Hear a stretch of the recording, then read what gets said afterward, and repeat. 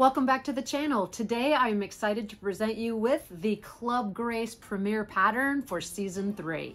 Club Grace is a super fun program created by Rachel Hoffman of the Virtual Doll Convention. It includes a monthly subscription of doll-related items, including fantastic outfits, accessories, add-ons, digital products, as well as a pattern of the month. The pattern to kick off this season is called Backyard Barbecue. Backyard Barbecue includes several different elements so that you can create your own one-of-a-kind romper. The romper can be made with crop-length pants or shorts. It can be made sleeveless, with sleeves, and also with a neck ruffle. Today's tutorial will feature the romper with shorts, the neck ruffle, and the sleeves as shown here on London Society Grace. Let's go ahead and get started.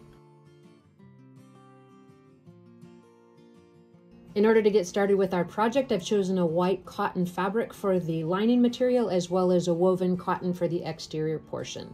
The pattern pieces that we'll need to create this version of the romper is the center front section and side front, the back section and the sleeve, front and back of the shorts as well as the pocket, the sash for the waist, and the ruffle for the neckline. I've laid all of the pattern pieces out with the grain line parallel to the selvage edge, and now I'm going to get that quickly cut out and we'll start construction of our outfit.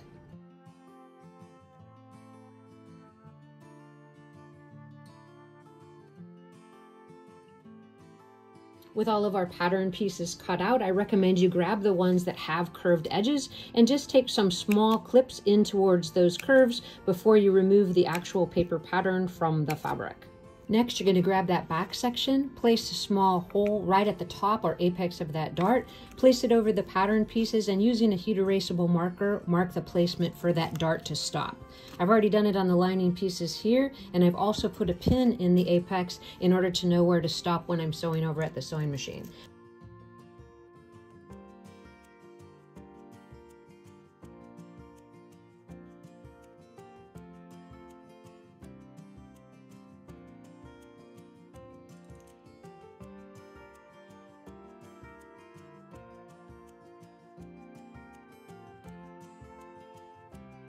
Next, we're going to sew the side front sections to the front section.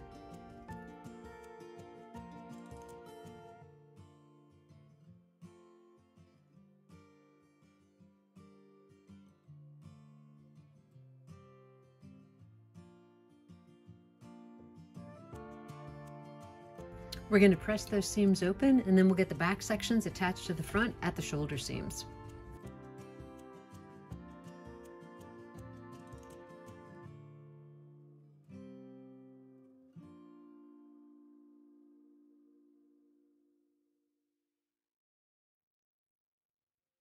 With the shoulder seams pressed open, we're going to turn our attention to the sleeves. We're going to do a narrow hem along the sleeve edge, and then we're going to run a gather stitch along the top of each sleeve cap.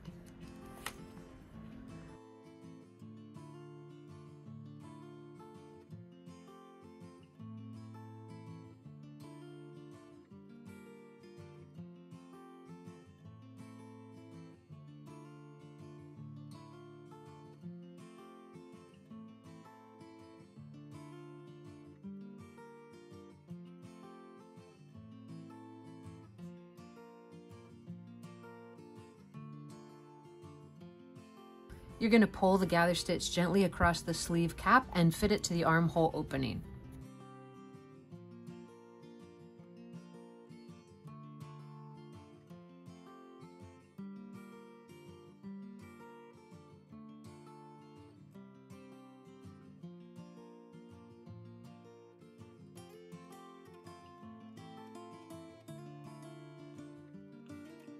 Once you have both sleeves sewn in place, you want to check both sides of the garment to make sure everything looks good, and then you're going to trim in towards that seam allowance, and we'll move on to hemming the neck ruffle.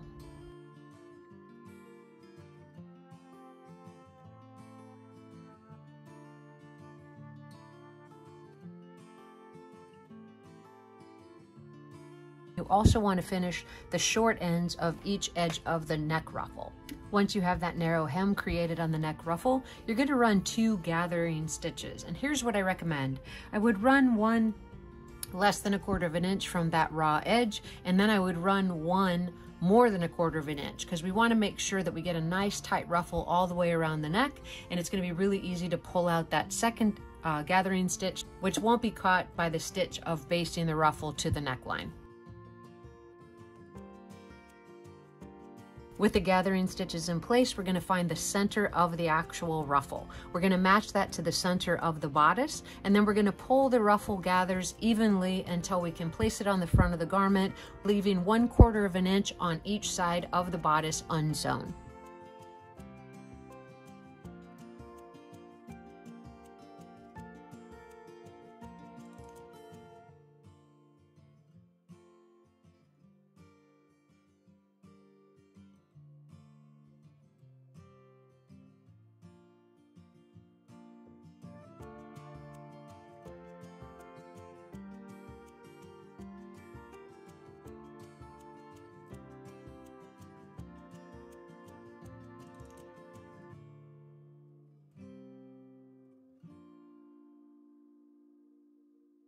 Once you have the neck ruffle pinned right side up to the neck opening, you're going to make sure that you have that 1/4 of an inch of bodice past the ruffle on each side, and then you'll baste the neck ruffle into place.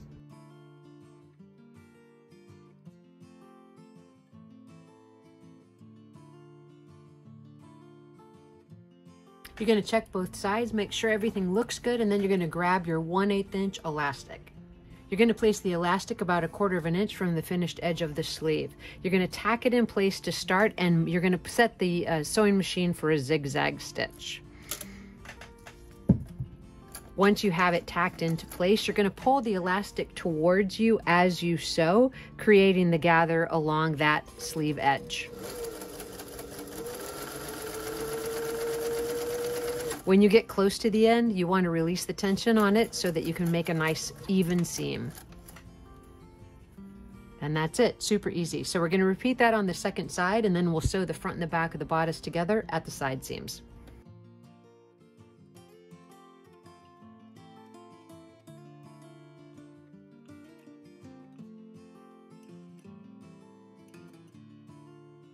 You want to check both sides of that seam allowance, turn the garment right side out, and make sure everything looks good, and then you're going to press those seams open.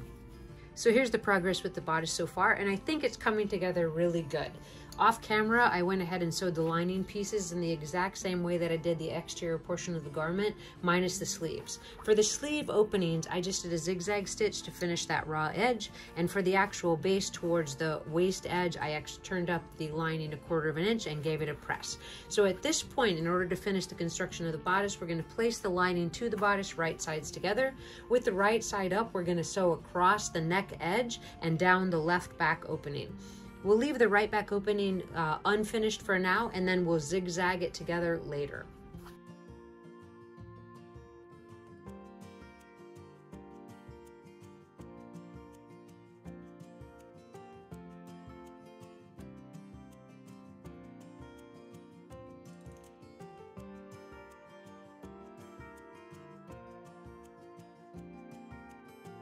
You will notice when I sewed the lining to the bodice that I actually was careful not to catch the finished ruffled edge of the neck.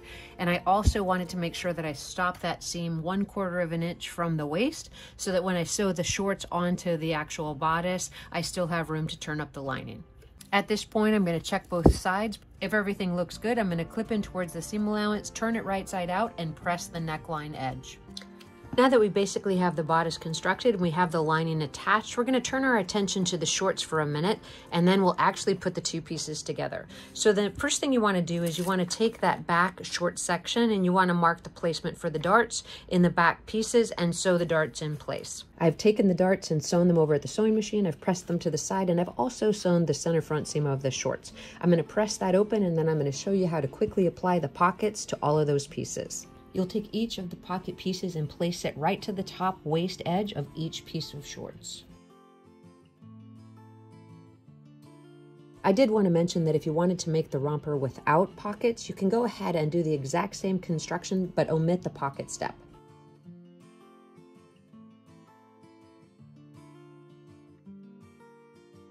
With all 4 pockets sewn in place, all we're going to do is clip a few times in towards that curved edge, and we're definitely going to clip right here at the base of the pocket, and then we're going to press the pockets out to the side. With the pockets pressed out to the side, we're going to take the back section of the shorts, place it to the front with right sides together, and sew the side seam, including that pocket.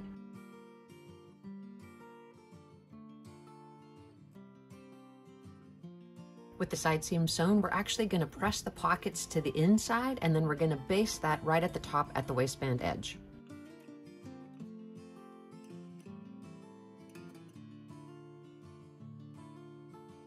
The exterior portion of the shorts are done, so off camera I went ahead and did the lining for the shorts in the exact same way, minus the pockets. I'm going to place those two pieces together, right sides together, and I'm going to sew the hem edge.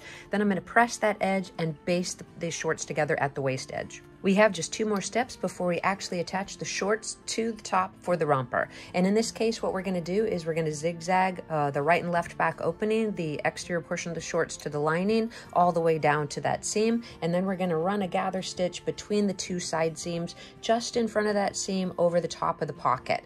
Once you have that gathering seam at the waistband, you want to find the center of the bodice, and you want to place the center front seam to the bodice and gather from there, and then you'll match up the side seams. Now that we have that waist seam sewn and the shorts are actually attached to the bodice, we're just going to press that waist seam up, and then we're going to sew the right back opening closed with a zigzag stitch.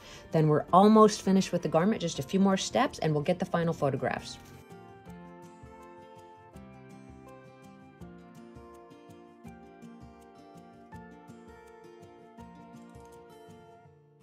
I've pinned the folded edge of the lining over that seam allowance, and I'm just going to hand stitch it in place, and then we'll actually sew the center back seam.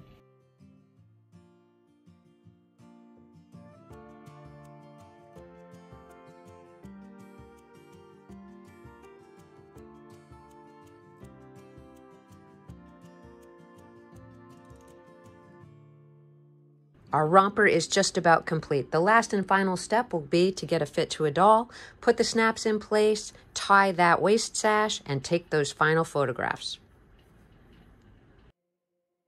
Well, we've made it to the end of another sewing tutorial, and as always, Grace Marie Fitzpatrick looks fantastic. I'd like to take a moment to thank Rachel Hoffman and the Virtual Doll Convention for this continued collaboration.